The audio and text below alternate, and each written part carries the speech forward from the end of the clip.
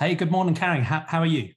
Good morning, Jamie. I'm doing well. I'm Great. happy to be with you today. Yeah, it's an honor to speak to you. And thank you so much for taking the time to join this series of Sentientist Conversations. And as you know, it's a series of conversations about what I think of as the two deepest and most important philosophical questions. What's real and what is the universe and how should we best understand it? And as importantly, what and who matters, the questions of ethics and compassion and moral scope. And I have an obvious bias in the conversations because I'm trying to develop and popularize this really simple pluralistic worldview called Sentientism, which suggests when thinking about what's real, we should take a naturalistic approach using evidence and reason to ground our beliefs and our credences. And when it comes to the question of ethical scope and moral scope, the clue is in the name. We should grant moral consideration. We should have compassion for every sentient being, any being that has the capacity to experience suffering or flourishing. But I'm talking in these conversations to people who both agree and disagree with different aspects of that. So it'll be fascinating to know your own philosophical journey and where that's led you to now. But before we get on to those big questions, how would you best introduce yourself and your life's work to people who don't know of you already? Okay, well, my name is Karen Davis. I'm the founder and president of United Poultry Concerns, which is a national nonprofit organization based in the United States. And we are specifically in the state of Virginia. United Poultry Concerns promotes the compassionate and respectful treatment of chickens, turkeys, ducks, and other domesticated birds. That is, those birds who have the great misfortune to be considered a food source for human beings. So I founded the organization almost 33 years ago in 1990, and we were in Maryland at the time. And many things happened to conspire to my decision to start an organization on behalf of chickens and turkeys, basically. But one big issue, one big event was my having met a chicken. I named her Viva. Her story is right on our homepage. I also ended up taking a volunteer job at what was then the fledgling organization Farm Sanctuary, then in Pennsylvania, just a little tiny place at the time. I was just very, very drawn to chickens, especially. I have a lifelong affinity for birds, all animals, dogs, you name them. But I've always had this very deep, almost visceral connection to birds. So I didn't grow up with chickens, however. I did have a very bad experience as a child that I actually repressed for many years because I never remembered it until all of a sudden when I was an adult, the memory came back to me very clearly. And that was of my best friend, Betsy Folk, in grade school, visiting her one day, as I did almost every day. And her father reached under the house and grabbed a brown hen. I can see this very clearly now. Grabbed this hen and laid her on like a piece of wood or something. And he chopped her head off with a hatchet. And her head lay to my right on the ground, clucking, and her body ran around the yard. That was my experience with a chicken as a child. Plus, once I remember that my parents at Easter brought in two baby chicks, yellow, fuzzy baby chicks. I remember them in the kitchen. And then I remember that my mother said, well, we're going to take them to live on a farm. Well, actually, my father's law partner had a farm, a sort of hobby farm. And so we all drove down there one day to see the little chickens, a little older now. And I remember we went into this dark barn and there were maybe a couple hundred little white chickens. By that time, they had their white feathers. And my mother was trying to say, oh, there they are. Well, no, they had just blended in with everybody else. And of course, they were there to be slaughtered, if not on the property, then sent off to be slaughtered. But I knew nothing about all that at the time. So those were my two childhood experiences with chickens. I guess that was the start of the journey that's led you to UPC and all you do now. And I guess we'll come back to those questions about that sort of moral scope and why you came to care about birds and other non-human animals, I guess, in the second part of the conversation. Let me drag you back to this first big question, this one of what's real. And I guess the way I'm framing the sentientist worldview is answering those two questions, what's real and what matters, is because I think that if we're trying to make the world a better place, it seems that there are two problems we can run into as humans. One is we just don't care. We have a failure of compassion. There's some sentient being, human or not, that we just don't care about. So that's an ethical issue. But there's also a problem that if we just understand reality wrong, if we're just wrong about stuff, even if we're compassionate, we can go off the rails and do terrible things. So that's why I think we need this combination of both a epistemological stance, if you like, a way of understanding reality, as well as an ethical commitment too. So that first question is this one about what's real. So for many of my guests, that's a story about whether they grew up in a family or a society that was quite naturalistic, maybe agnostic or atheistic, or one that was maybe more supernatural, mystical, religious in context, and how that side of their thinking about what's real and the nature of reality in the universe has changed over time, if it has. And that's another story that I think maybe fewer people will have heard from you about, your epistemological journey. So you can wind the clock back there as far as you like too. Well, let's see. I was born and grew up in Altoona, Pennsylvania. Altoona, Pennsylvania was then a slightly rural, but moving into a more less rural condition. But we still had a huge field behind our house then, long ago, all gone now. And I remember I had eventually had three brothers, but my closest brother, 2 years younger than I remember we used to go out into that field. And, I hate to even talk about it or think about it, but we would put grass in glass jars, and then we would put grass snakes and grasshoppers in those jars, or we would take my father's cigar box and we would put these little animals in those places. And we also plucked butterflies off the lilac bushes in the yard. And that's what we did. And my parents never objected to those kinds of things. Of course, these animals all died. The butterflies lost their the powder on their wings they need in order to fly, and they became all tattered. And I regret all of that. And while I'm not going to sit here and blame my parents for it, I sort of do, because they didn't intervene. And it was clear that my brother and I were causing these animals to suffer. And I know my mother probably had feelings about it. I don't know about my father, but my mother, but she really didn't speak up as I can recall. And of course, I regret all of that now. Yeah. So you're asking about... One other way of asking the question is, was your family religious or not religious? How did you think about reality? Because then that links into how people think about their ethics, because often if they grow up religious, that comes with a package of ethical guidelines. And if people are not religious, in a way, we have to make up our own. So I'm interested in whether your family were religious or not. Everybody in that neighborhood, which was kind of a mixed neighborhood of various churches and synagogue and the Catholic Church and several different Protestant denominations and so on. But everybody went to some kind of a church back then in the neighborhood. So we just went to the one that was right down the block. So I would not call my parents religious.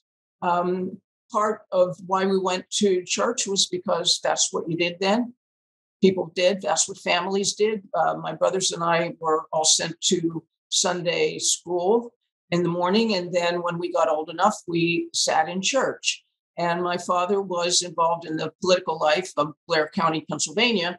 So he was obligated to do those kinds of things that respectable people do. They go to church, among other things. Yeah. And if they have any political ambitions, which my father did, and he wanted to be district attorney of Blair County, which he did become. So going to church was just part of that kind of, that's how you live, and that's what you did.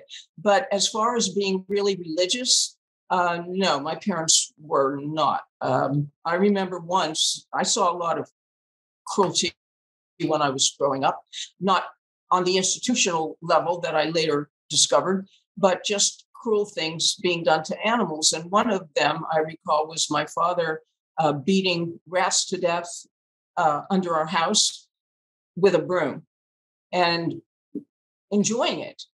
And my mother was upset because my mother was sensitive. She wasn't strong in expressing opposition to things that my father was doing or saying.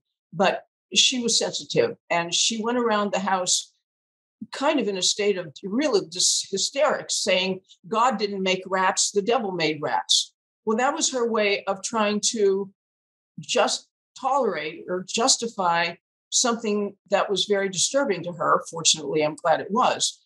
But and I still can remember looking down one of those holes and seeing one of those rats, their eyes looking up, and that was kind of about as much religion as as I can recall. Again, I also, and frankly, I think that one of the purposes of Sunday school is for parents to have some time to themselves.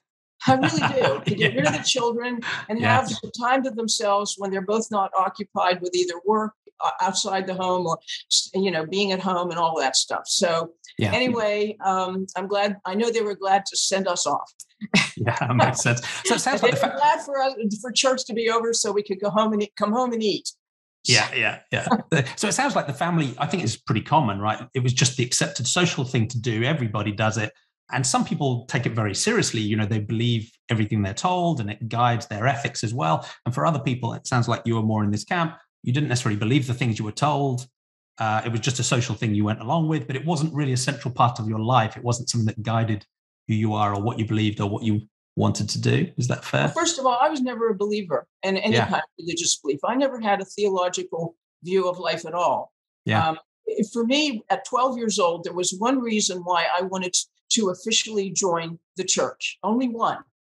Because if I joined the church at the age of 12, the ceremony, the joining the church ceremony, meant that I could wear stockings instead of socks to church.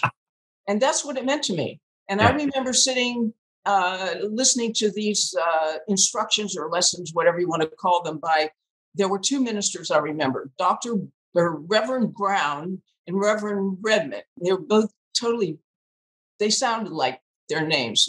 That's, nice men, but not, they wouldn't set anybody on fire. Let's put it that way. And I don't remember anything they said. There were just certain refrains from the Bible that we heard over and over again. And then they were repeated. And then I was certified to join the church. The one thing I did like about church was the hymns. Yeah. Because I have very strong musical consciousness, or whatever you want to call it, temperament. And so I always liked all of the church hymns and still do. They've got some good tunes. And all of that. So that part I liked. Yeah. That makes sense. Thank you. Yeah. Now, one of the things that's interesting is this what's real question. Some people try and keep it very separate from the questions of ethics, but I think the connections are often very rich. So someone who comes up with a religious worldview that often drives their ethics because there's the Bible or there's the Quran or there's Bhagavad Gita or some other religious texts and traditions that tell you what's right and wrong. But for someone who doesn't have a theological belief like you or me, there's an interesting question there. Okay, well, so where do your ethics come from? So as we move on to this second question about what matters, how did you come to think about ethics, right and wrong and good and bad and morality? And if you didn't have that theological worldview, what did those things mean and how did that develop? Well, my experience is simply I was always directly affected by others, whether they were human or other than human. And I didn't need any particular ethical framework to see that a dog run over by a car was yelping and crying in distress and in expression of an injury. You just felt that empathic connection. Yeah, I did. I know that sounds kind of contradictory when I talk about how we grab the butterflies off the flowers in our yard and put the little grass snakes and garter snakes in cigar boxes and jars and all that kind of stuff. I really can't remember what my feelings were way back. But I remember very strongly a dog, more than one dog, and then a neighbor's duck being run over by a car. Because even though we were in a sort of a kind of a neighborhood that again had vestiges of the rural life it had once been. Still, there were cars going up and down 58th Street right across from our yard. And I saw actually 2 or 3 dogs run over. One of them was my dog. And then our neighbor had, at the time, you could still have, like my friend Betsy's father with a chicken, you could have little farmed animals around in your yard. And one of our neighbors had a duck and a white Pekin duck and several chickens and an assortment of cats and a couple of dogs, as I recall. And so one day I didn't see it, but I was told that Mallory's duck was run over on 58th Street and killed by a car. Well, I remember that night very, very clearly to this day because I could not sleep. I really got into a fever. I remember lying on the couch and I was just sick over that. And there was something that almost seemed more horrible somehow about a duck being run over than a dog. I mean, you know what I'm saying? A duck run over by a car. And that duck, who I knew so well because I visited them all the time. The other example I will give of my early, just visceral, natural kind of feeling of sympathy, empathy, whatever you want to call it, toward animals was when a baby robin or blue jay would fall out of their nest. Because at that time, there were lots of robins around and there were also blue jays. I especially remember those 2 types of birds in our yard. And at that time, we had cherry trees and pear trees and peach trees in our yard. And so there were always baby birds in the spring. And when a baby bird would fall out of a nest, I would just be terribly upset, terribly. And my mother would be upset too. So again, I know she had feelings. And we would sometimes try to put the baby bird back in the nest. And then my mother would say, well, she was told that if the baby bird is put back in the nest, then the mother bird will reject the baby bird and maybe peck it to death and all that. I don't know if all that is accurate, but I just remember those times. They're very, very upsetting to me. And I remember them well to this very day. And to this very day, I have a feeling when I see a baby bird, like with a speckled breast or like a baby robin or a baby blue jay. There's something about their faces and just their whole body that is totally endearing to me and always has been, but also reminds me of them falling out of their nests and being helpless and cheeping for their mothers. So what the result of all of those nest issues finally was, did they get saved? Did the mothers help them? I can't really remember how those things ultimately went. Yeah, thank you. And that sense of empathy, and then I guess the motivation to help, sympathy or compassion, I think is a really obvious common sense ethical core. And I think it's an ethical core for most people who have a religious worldview, even though many of the religious worldviews ultimately tell you that what you really need to do, even more than loving your neighbor, is submit to God and be obedient, right? So that's a different topic. But certainly with someone with a naturalistic way of thinking, a non-theological way of thinking, like you or me, that sense of empathy and then compassion seems to be a natural core of ethics. And you can get all philosophical and talk about rights and deontology and utility and feminist care ethics and relational ethics. And there's all sorts of different ways of putting that into practice. But for me, the core of morality is the decision to care about the experiences of others, in some way. It's almost that simple, at least as a starting point. But as you've hinted at already, one of the things that gives me hope about humans is that we already have the capacity to care beyond our family circle and our in-group, and to care about ultimately all of humanity, at least in theory, the Universal Declaration of Human Rights. And we know how much we still have to do there, but at least in concept, humans get that. Most humans get that. And most humans also are willing to go beyond that too. They will care about non-human sentient beings too, but we're remarkably selective about which beings we happen to choose. So companion animals are an obvious target for compassion.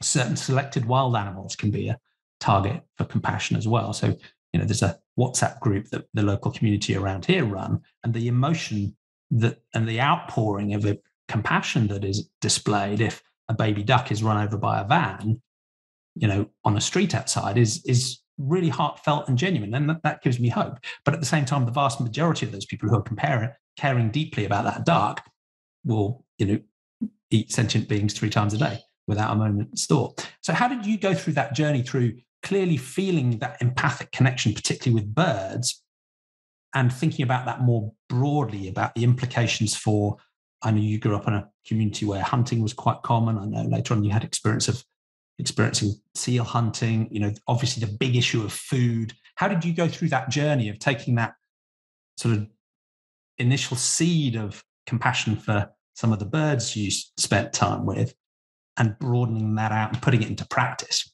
And how hard was that for you? Well, I'm not sure that this totally answers your question directly, but when I got to be about 12, 13 years old, that's when I began to really understand that my father going hunting, and of course, basically forcing my 3 brothers to accompany him all the time. And there were other male relatives and people men always, who would be standing in our kitchen during hunting season, whether it was pheasant hunting or deer hunting. And they even closed and still do close the schools on the first day of deer hunting season. Yeah. So I grew up in that kind of an environment. And once I got to be around 12 or 13, then I began to understand that when my father would come home late in the day, like in, October, November, whenever, and he would have holding onto a dead bird, I believe a pheasant usually, and maybe a squirrel, a couple others, rabbits. He was always killing rabbits. During hunting season, he was always like, we don't do that except during hunting season. And then, hey, you can do whatever you want. But anyway, then he would go down into the cellar. And then I began to understand he was down there plucking the feathers out of the pheasants and doing whatever he did down there. And so it got to where I started arguing with him at the dinner table. And of course, I wasn't thinking about who was on my plate. That didn't occur to me at all, unfortunately. But I did become very aware that he was out there shooting these animals and bringing them home and taking them down to the cellar. And they had blood on them and all of that. And I still remember him saying things like, "Oh, hell, girl! Everything hunts the rabbit." That's what he said. Everything hunts the rabbit. Like, oh, well, then that makes it okay. And that was kind of case closed. I mean, we had quite a lot of very angry arguments at the table about it. But my father continued to hunt until he basically couldn't see anymore in his 80s. Even when he had very, very poor eyesight, he still went out there and did that.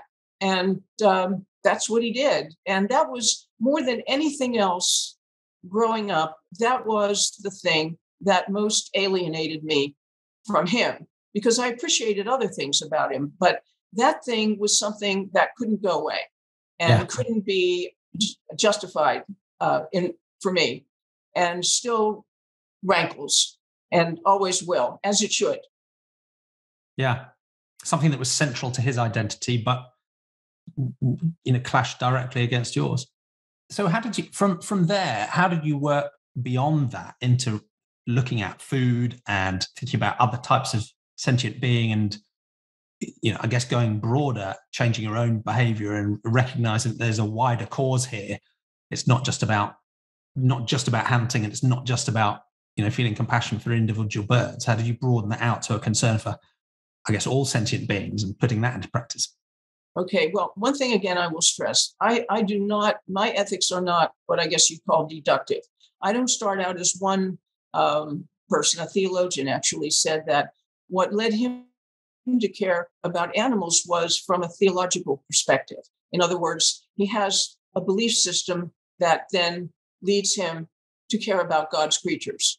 Whereas I relate directly to other creatures. I don't need any belief system at all. I see what I see, I hear what I hear, and I feel what I feel. And that's it. And that's never been any different. So I've always been just like that. Yeah. But different things happen along the way. One was that I ate a lot of meat growing up. I didn't think about animals. I now look back on myself and wonder why I didn't, because I know people who said that even from an early age, they found eating animals not only aesthetically distasteful, but just wrong, bad, immoral. But I wasn't one of those people growing up. But eventually, I was led to a book of essays by Leo Tolstoy. And one of those essays was called The First Step. And that essay was about the first step being toward being a nonviolent person was to stop shedding the blood of other animals for meals, to eat them. Now, this was a man, Leo Tolstoy, who's the centerpiece of one of the centerpieces of War and Peace is the fox hunt. Yeah. That goes on and on and on, and it's represented as a very exhilarating experience. And of course, it's all noblemen did that, and Tolstoy did it too.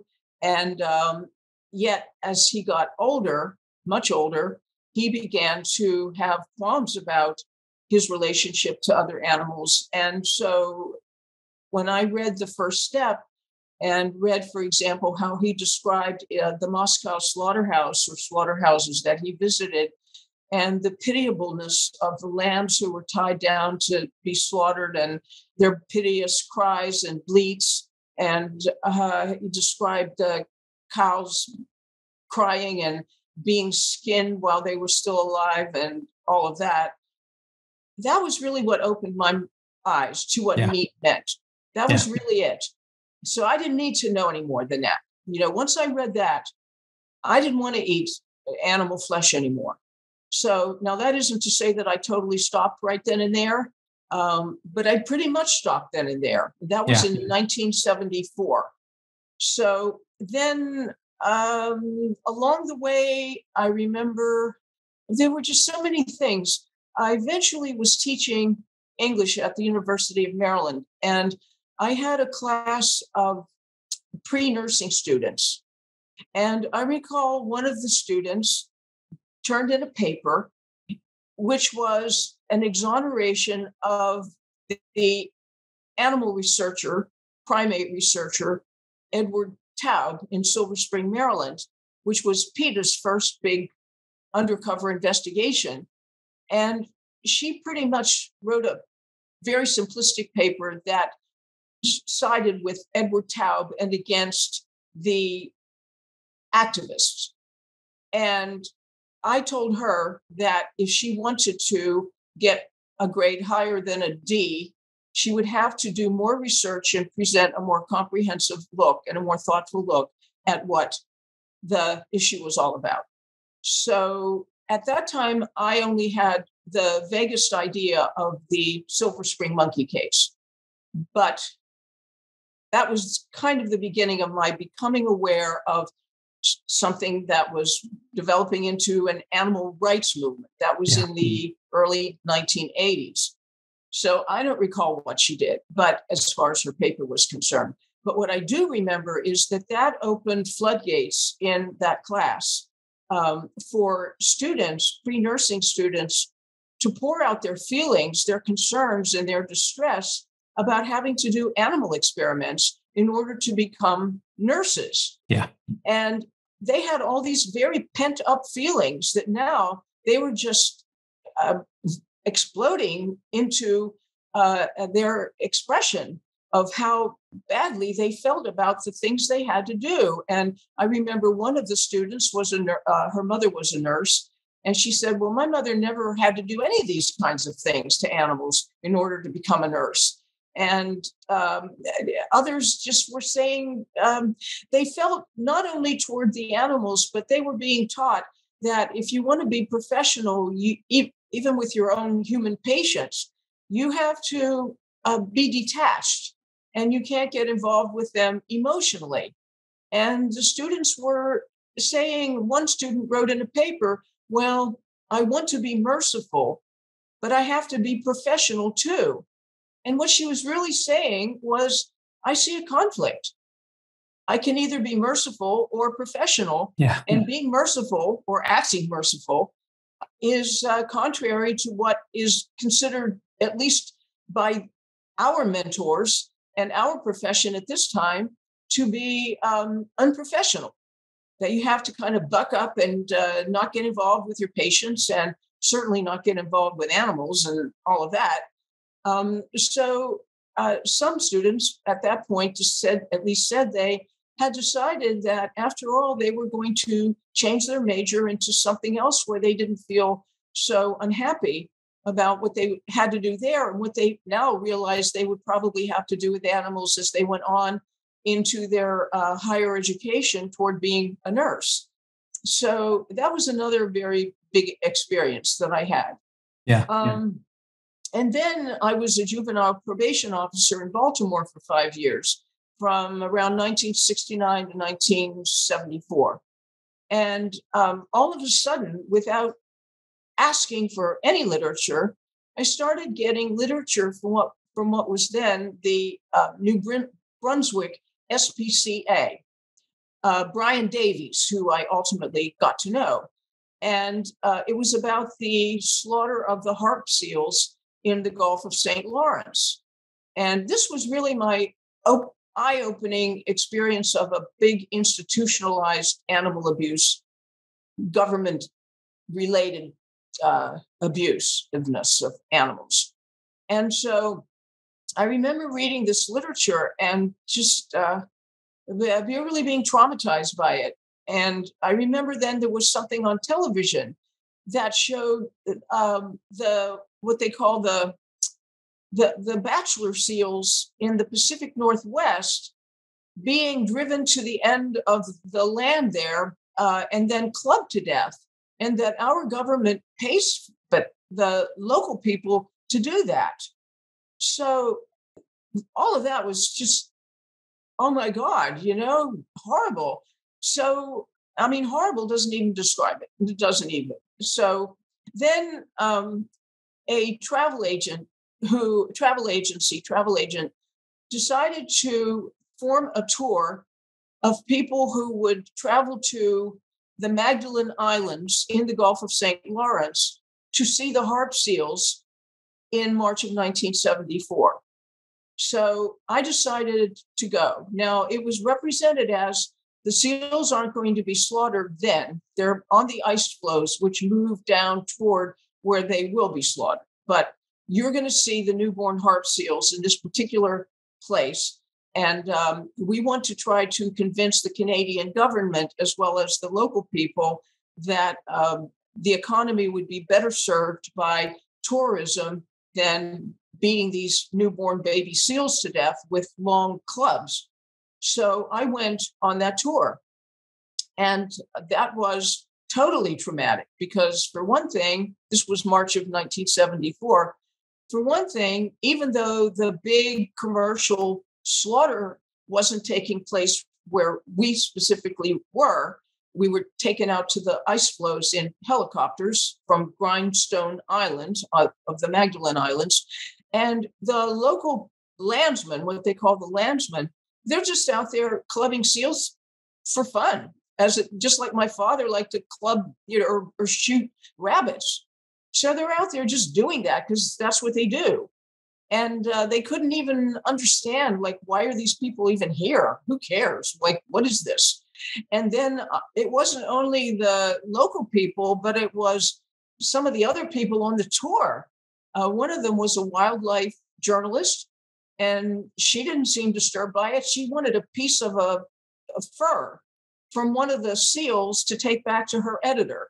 And then there was a retired man from Oklahoma, some kind of an oil man, he called himself, he brought a tripod with him so he could take pictures of the seals being clubbed, so he could take them back and show them to the people back home. And so I'm with this mix of people who it was just shocking. And one of the people there now later did become a pretty well-known wildlife photographer named Bill Kurtzinger. And he was very opposed to the harp seal hunt. And he told me, for example, how all his life growing up, his dream had been to work for National Geographic magazine. And he said, but one of his first assignments was to do the photography for a story about beavers. So he was sent to wherever that location was, where these beavers were. And he learned that National Geographic, he said he spent several days just being very quiet amongst the beavers and getting them to trust him.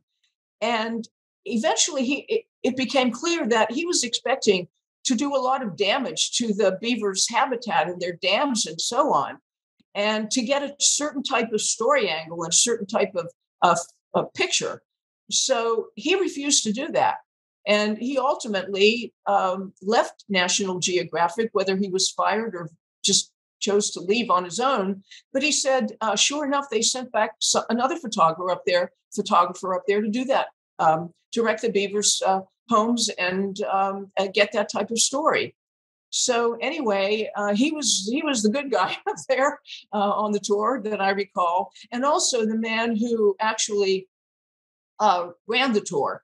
He was very, very sympathetic to animals, and he was a friend of Brian Davies.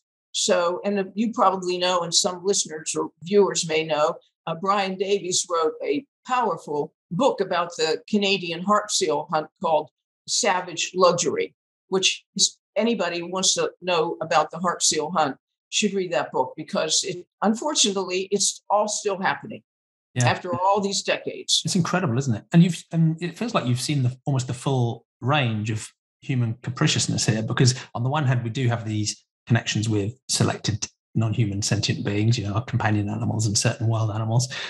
Many others we just completely ignore. They're just irrelevant. They're part of the landscape, if you like. We might appreciate them being around aesthetically, but we're not really that interested in their experience and lives.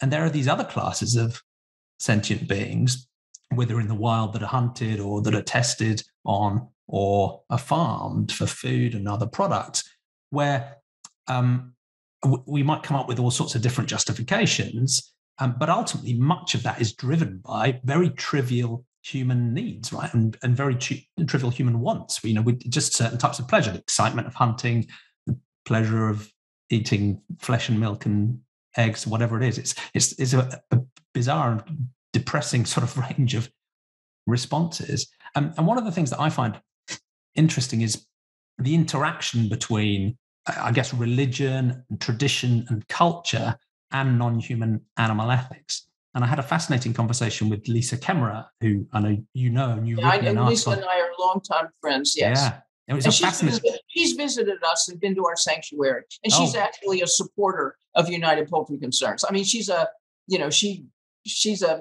real supporter. Yeah, it's wonderful. It was a fascinating conversation, and she refused to be interviewed in a structured way and just took me off in lots of different directions. But we had quite an interesting difference of opinion, because I guess my hypothesis is that actually a naturalistic grounding of ethics that just says, look, there's no theology here. I just feel a compassion, and that's enough, right? Let's just act on that compassion as much as we can, and that's the core of our ethics. So in a way, I think a sort of naturalistic stance might be better for non-human animals, partly because I see so many areas where, religion and culture and tradition make up excuses for harming animals. So whether it's the dominion we might have over non-human animals, whether it might be the idea that only humans have souls and non-human animals don't, whether it's the use of non-human animals in certain traditions and rituals and slaughter and sacrifice, whether it's a cultural or traditional identification with something like hunting or ranching or some other practice that just says, well, maybe those beings suffer, but this is so central to our culture and our way of life, and it's really important to me as a human, as it was to your dad. That itself is a justification. So how do you think about that interaction between culture, tradition, religion, and how much should it be allowed to justify causing harm to others? Or how do you think those things link? I don't think anything justifies causing harm. Yeah. There are self-defense issues sometimes. Yeah. But most of the cruelty that we inflict on other animals doesn't have much to do with self-defense. Yeah. And it isn't the only way to solve problems in many cases either. But my opinion is there's a lot of violence within the human psyche, within the human genome, if you want. I think the evidence is clear about that. And it's certainly very clear to me. And it's not the only set of impulses that we have, but to try to whitewash ourselves as beings who are really nonviolent. And I've talked to very intelligent people who actually argue. Well, they don't actually argue. They assert, because they don't really make an argument, because I don't think there is one, given the evidence. Look at the track. Look at the track record.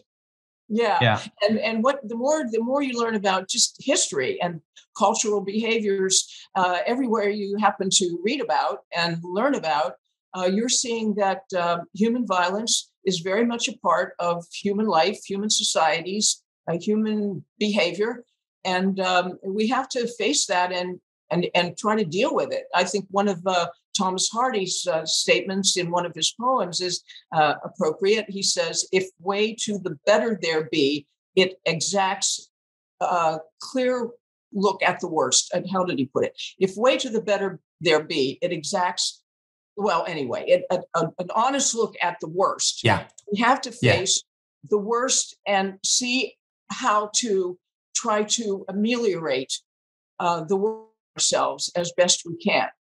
But all of that said, we have these cultural practices. Some of them are rooted in, well, let's look at rodeos. Okay, rodeos are rooted, that's an entertainment, a horrible, brutal, vicious entertainment. But it's rooted in cattle drives. And cattle drives are rooted in people wanting to eat cows and cattle. So you have a desire among people. And from what I have read, it seems for most of human history, most people have wanted to eat animals if they could. Now, they might have eaten them sporadically for one reason or another.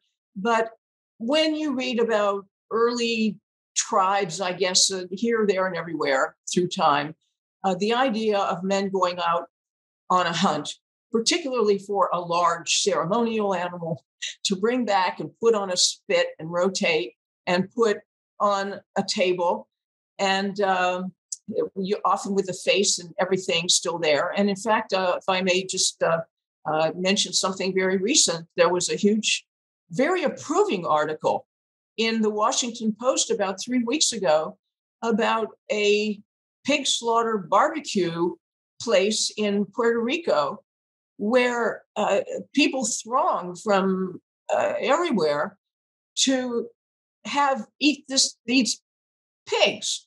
And the pigs are on the rotisserie.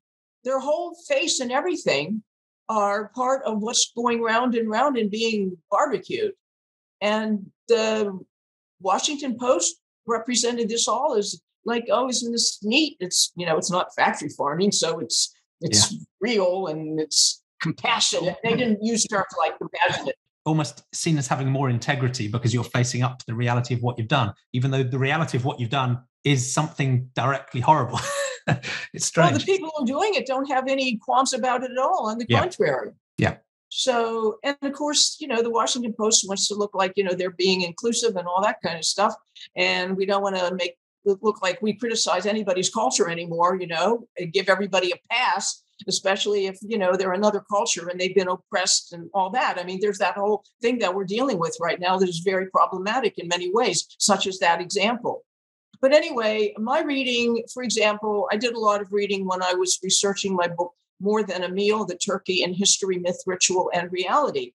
And just reading the things that people have done since time immemorial to turkeys and loving to eat peacocks and swans in England. And and it isn't just the European invaders onto what became the American continent or this continent. The Native Americans had their own animal abusive rituals and practices.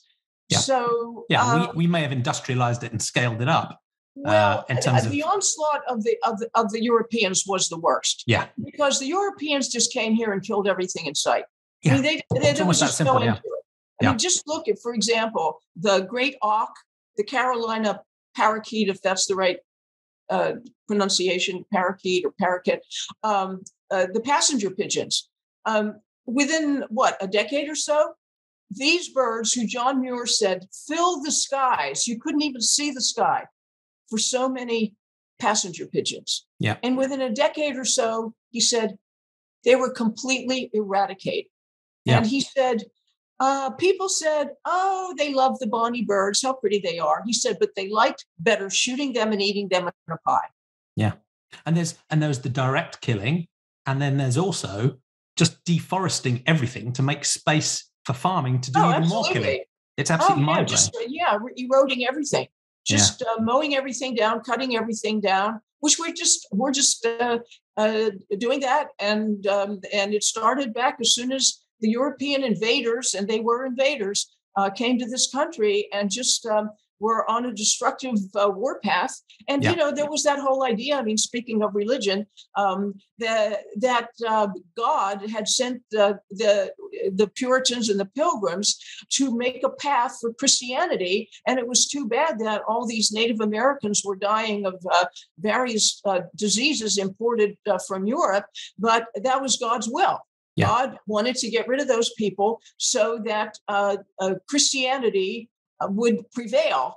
And there were all those kinds of conceits that were taken quite seriously by the early settlers and the Mayflower crew and all the rest of them. Yeah. And it strikes me as interesting that we look at colonialization now and the awful activity it was, and in some cases still is around the world. And it's very common that both religion and animal agriculture are on the front lines. So it's often making space for the animal agriculture that is driving one of the needs for more land and driving the taking of land and the deforestation and the destruction that follows. But it's often at least a part of the story. Obviously there's an economic story and there's a land grab, but there is also a religious story there as well, that we are quite literally on a mission from God, and this is our planet and we're the righteous people, and therefore we'll just take it all. So it does strike me as interesting that as we try and decolonialize the way we think and the way we act around the world, as some people don't want to do that, of course, but as people, more progressive people, try and do that religion and animal agriculture remain so popular when they're actually the front lines of colonial activity in many cases. It strikes me as strange, but it's, so I think you're right. We need to look with clear eyes at our track record as humans, and that I think gives us a sense of how difficult this challenge is. For me, there is still some hope, because I think, as you and I have a naturalistic empathy and compassion, other humans have at least a germ of that, and we can work with that. And my point of disagreement with Lisa is that Lisa actually thinks that there's more hope amongst religious communities, because all of them have at least a textural mandate to show compassion. And so Lisa's view is we can, work with the religious communities to extend beyond that, whereas there's a risk people with a naturalistic, maybe atheistic way of thinking that may not even have that commitment to compassion at all. So we had a sort of interesting perspective about, whether we're more hopeful for religious communities or non-religious communities. But there is some hope there, because we have that out-group aggression and violence, of course, but we do also have the capacity to feel compassion and extend empathy and to cooperate too. And I guess that's part of what we're working towards, is to try and emphasize the latter and counter the former. So let's come on to this final crazily big question about how to make a better future. And you've been working in this field for decades now. So I'm fascinated to know how you've seen things change as we think about trying to make it better for all sentient beings. And does that leave you pessimistic, optimistic, realistic? How do you feel about where we're going? What are the best ways of making a better future? Okay, well, first of all, I like to quote Colman McCarthy, who was a peace activist for many years. For a long time, he was sort of the token peace activist and animal advocate for the Washington Post, a journalist. He also taught for many years a nonviolent course at American University in Washington, D.C. And I became good friends with him, and I have the highest respect for him. And he was very much of a practicing Catholic, and I suppose a believing Catholic. He seemed to be, anyway. And so he was interviewed back in, I guess it was the 1980s. I believe it was by Kim Stallwood at what was then the main animal rights magazine, The Animal's Agenda.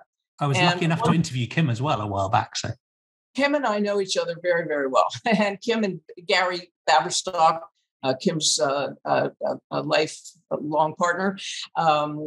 Gary even ran a little sanctuary in Washington, D.C. for a while for PETA. And I worked there for a while as a volunteer, of course. But anyway, Kim asks Colman McCarthy in this interview piece, do you think that we as animal advocates will ever be successful? Because we're looking at a humongous situation. And Colman McCarthy responded, don't worry about being successful, just be faithful. And what I took that to mean, or certainly how I have used that suggestion over and over, is we do not have control over whether we're going to be successful. We are up against so many forces. Animals are up against so many forces. But the one thing we do have control over is whether we will be faithful. It is not about having faith. It's about keeping faith. It's about keeping faith that you, with those whom you have pledged to keep faith with, and that which you have pledged to keep faith on behalf of, that idea, that goal, that ultimate desire that you have. And so once I read that, I thought that is such a clear thought, because if people say, well, if I didn't think we'd win, then I'd quit. And my attitude toward that is, well, then quit. Because we may win. But the thing is, if you are really dedicated to helping animals, you get to work everything you can in your lifetime to do the best you can to try to make life better for them, to try to educate people, to see them in a more appreciative, empathic, and just light. And that's what you do. So once you think about your obligation, your moral obligation to be faithful to those animals and, well, to whatever it is that you claim you care about or who you care about, then it's not a matter anymore of, oh, gee, are we going to succeed? Are we going to succeed? It's about, I have a job to do here and I'm going to do it. And that's it. So I think that taking the approach of making a case for animals and animal rights can help you to think more in terms of constructing arguments and not so much feeling bad all the time. But you have to craft a position. You have to craft an argument. And I have always said to people who say to me, as people do rightly, because I share all their feelings of distress and despair and anger and outrage and everything else. But somehow when you switch gears and you have to craft an idea, an argument, a case, it's showtime now. Yeah. And it's now you have to put something together, and that switches gears in your mind. Now you're looking at the words you're choosing. You're looking at your expression.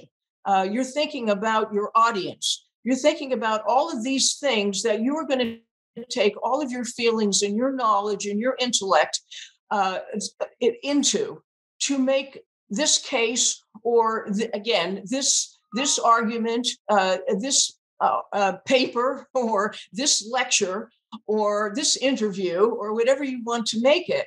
But you have to find a way to craft an argument or a position.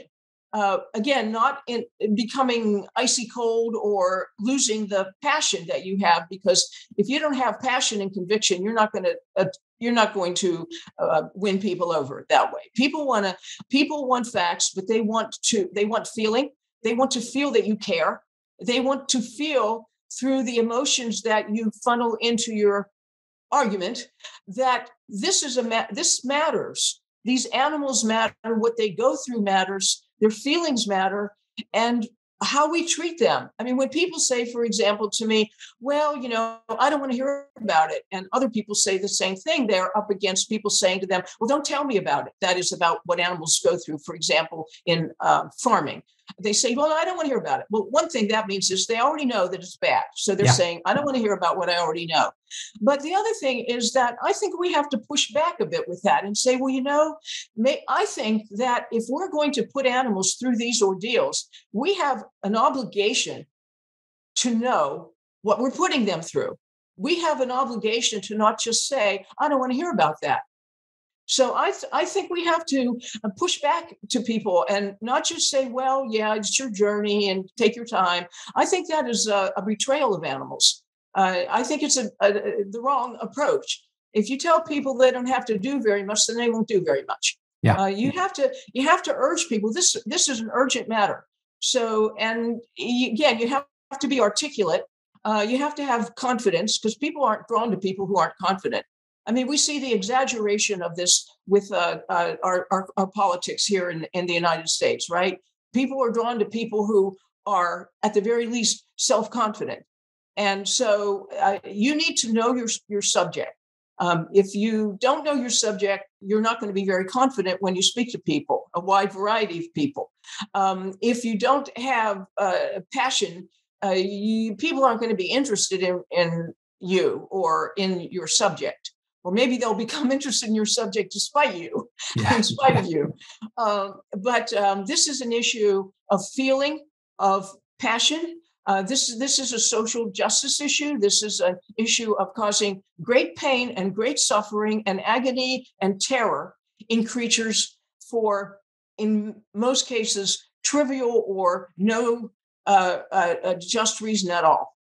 So we have to get people to understand that these animals matter, that they have experiences inside themselves. They are experiencing themselves from within as intimately as you and I are from within ourselves. They're experiencing the environment they're in. They're experiencing their own body, their own fears, just like you and me, because they're our kin. For the same reasons. Yeah. I mean, we're related through evolution. Our feelings are our fears, they are not other.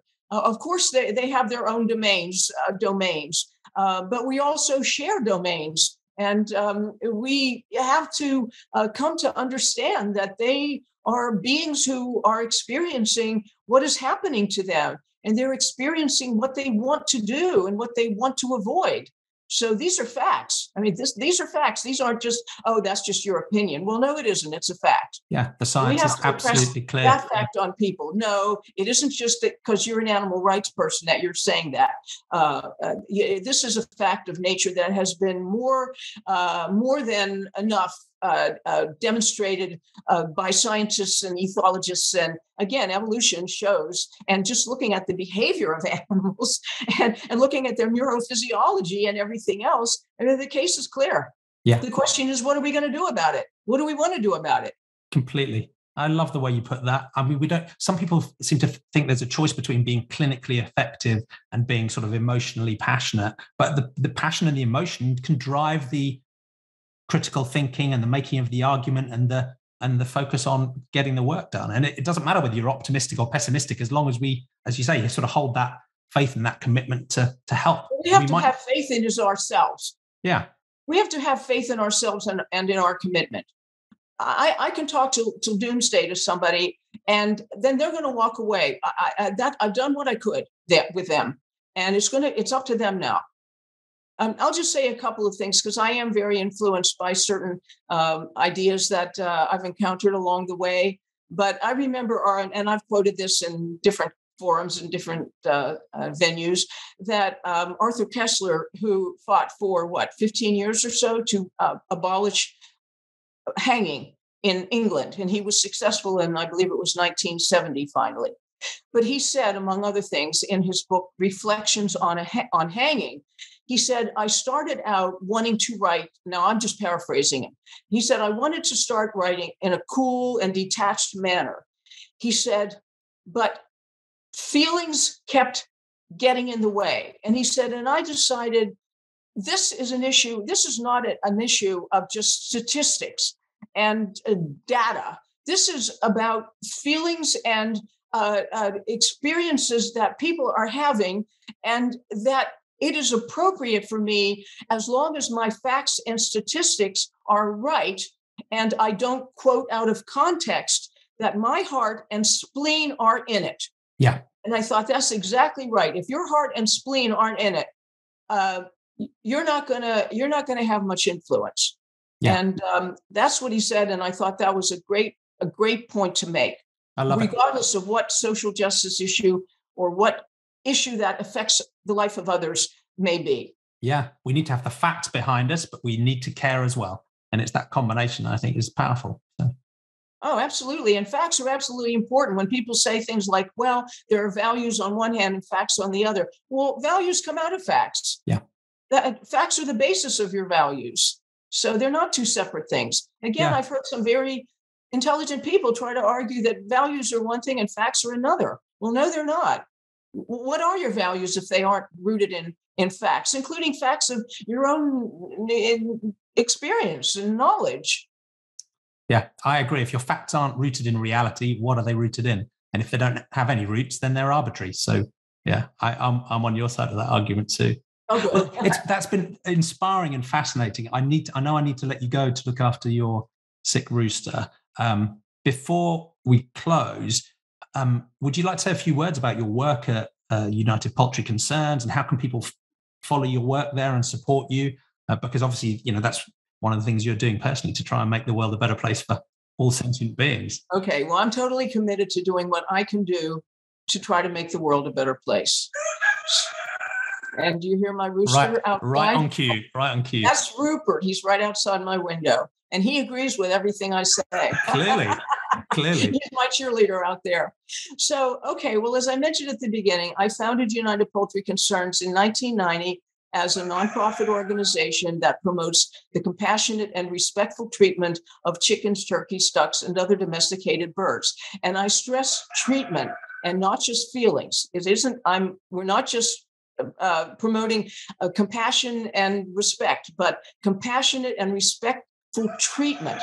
Because I have not met people who said that they eat meat and all of that, but I have compassionate feelings. But as long as I feel compassion, why should I have to act compassionately? Yeah, to my mind, that is not a compassion worth having. If someone tells me they have compassion for me, moral consideration for me, they grant me moral status, but they're still going to farm me for food, I disagree, right? That's not a compassion worth having. That's not compassion. It's I love animals, but I'm still going to eat them. It makes words. Those words have meanings, right? At least they should. Yeah. So we've existed for going on 33 years. United Poultry Concerns includes a sanctuary for chickens and turkeys and ducks, although right now we don't have any turkeys, but have had some wonderful rescued turkeys in the past. And we're down here on the lower eastern shore of Virginia, which is considered by the chicken meat industry to be the birthplace of the broiler industry, as they call it. Back in the 1920s, the lower eastern shore of Virginia and Maryland and all of Delaware is where the chicken meat industry got started and became the model for all factory farming, now including all the aquatic animals. So we're right down here. Somebody once wrote an article about us, called us the lonely counterpoint to the Delmarva chicken industry.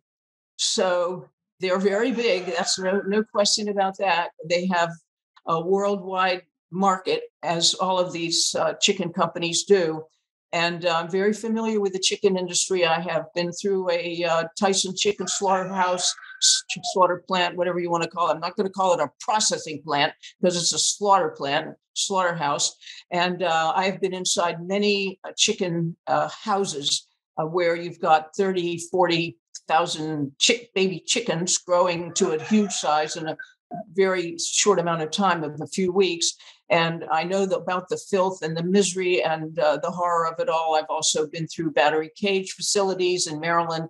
And so I've been through these places. And then I know these birds from either rescuing them myself or having had them be rescued and brought them to our sanctuary. So one thing that does for me is to enable me to see who they are when they're not in a factory farm situation. Yeah. What is their capacity for being able to resume a life of some happiness or even a great deal of happiness? When they're allowed to. Resilient are they? And chickens are, I have to say, very resilient. They'd have to have been put through all that we have put them through, certainly within the last 2 centuries. So I get to know these birds when they're out in the yard, when they're first exposed to sunlight and the earth under their feet, and how the first thing chickens want to do almost always is to take a dust bath. They want to clean their body. They want that wonderful sensuous experience of the earth. And one of the things I always say is that we have done that is so criminal to these birds and other animals is we have stolen from them their earth rights, not just their birthright, but their earth rights. They have a right to live on the earth. They came into this world as earth living creatures. And religious people, you would think that religious people who read, for example, Genesis, these animals were put in the forests. They were put in the sky, they were put on the earth. And that religious people would actually think it's okay to lock them up and to never have any experience of fresh air, sunshine, soil, any of that. And it's amazing how, because I have been to many conferences over the years of poultry scientists and production veterinarians and farmers and whatnot. And I asked them how if you, and they are always Christians, in the sense of not Jesus Christ Christianity, but the kind of Christianity that has sort of is the opposite of what he stood for, from my understanding. No, it's very, very opposite. But in any case, they're all quote unquote Christians with capital letters. But yet you try to ask them about that. Their favorite line from the Bible is God gave us dominion and that everything should live in fear and dread of you. That's their favorite line. Yeah, it's fear and dread, but not much compassion. Creation is concerned. Yeah. Huh? It's lots of fear and dread, but not much compassion. Yeah, that's the part. They view, as most human beings do, whether they're atheists or have some kind of religious belief or whatever, that humans are superior and that we're superior. We're superior. Yeah. Only humans can do this. Only humans can do that. And even when we find out that crows and chickens and beavers and all kinds of animals can do all kinds of things, even things that we can't do, and it's just this idea that we're superior. It's like people seem to need to believe that we're superior in order to allay certain fears that people have of being nothing. I don't know. It's almost like a response to it's like a response to an existential fear, isn't it? We have to make up reasons for why we're central and why we're the most important. It's like a self-defense. And yet the irony is that we are the one dispensable animal on the planet. Yeah. We're the one who no other animal needs. Yeah. Nothing is dependent upon us to live. I mean, we don't count. When I say that, I don't count the minuscule number that we rescue from other members of our species. Yeah. But there aren't any animals or trees or anything who basically wouldn't be better off if we weren't here. I mean, that's a fact. Yeah. Because of how we have chosen to occupy this planet and do the things we do. Right now, nothing needs us, and in fact, would be better off without us. Yeah, it's hard to argue against that, given our track record. And one of the things that gives me hope is that you can see through people like yourself and the work you're doing that humanity as a whole could play such a radically different role. We could really be, a steward. We could be helping. We could be supporting. We could be enabling. And many people are working through that process of trying to have that aspiration for fellow humanity. It's not just our in-group. We want humanity to do well, but we could, if we chose to, just extend that to all of sentientity, if you like, all of sentient kind, and play a role. Given our power and our intelligence and our ability, we could just choose to have a much more positive role in the world. And what gives me hope is that at least a growing number of individuals, yourself included, are taking that choice. We just need the other 7.8 billion humans to go and agree with it.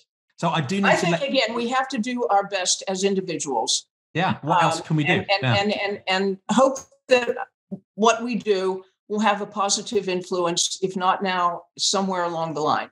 So I don't know what else we can do. We have we make our assessment of the world and its prospects, and then we have to decide what our response to that assessment is going to be. It's that simple. It's that simple. Well, thank you. It's been an absolutely fascinating conversation. It's a real honor to speak to you. I will include links to UPC and your website in the show notes, and to your own podcast, of course, Thinking Like a Chicken. So I'll include that in the show notes so people can click through. Is there anything else you'd point people towards to follow your work and learn more about what you do? Well, I certainly encourage everybody to go to our website, which is UPC, for United Poultry Concerns, UPC-online.org. Some people say dash now instead of hyphen, so dash, if you will. But it's UPC-online.org.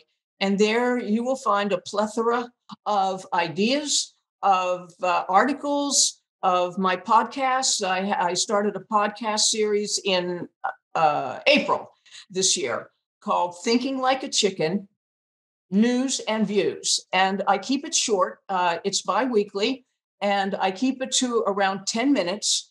And I speak from a script that I put together, often on things that I've already written, but I make sure that it is translated into something that sounds natural. And I change a lot of words, sound better and more clear speaking than perhaps they, in other words, it's a preparation.